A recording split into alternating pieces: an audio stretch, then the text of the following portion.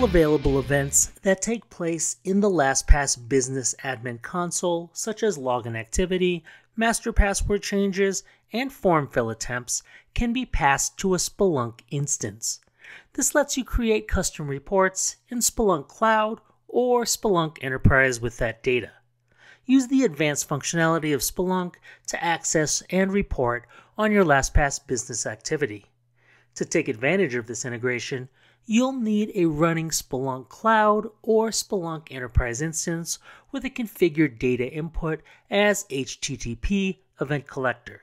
For this to work, LastPass requires that the HTTP event collector use SSL with a valid certificate signed by a certificate authority.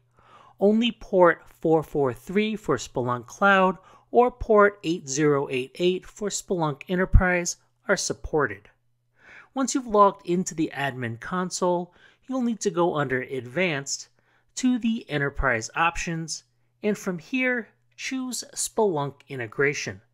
Then you'll paste the HTTP event collector token in the Splunk instance token field, and the Splunk instance URL into the Splunk instance URL field.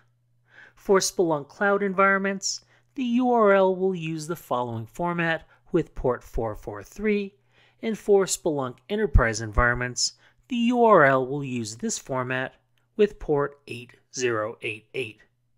Now once you've finished, just click Update, and that's it.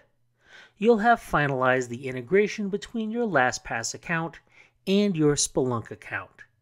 This can take up to 24 hours for the integration synchronization to complete.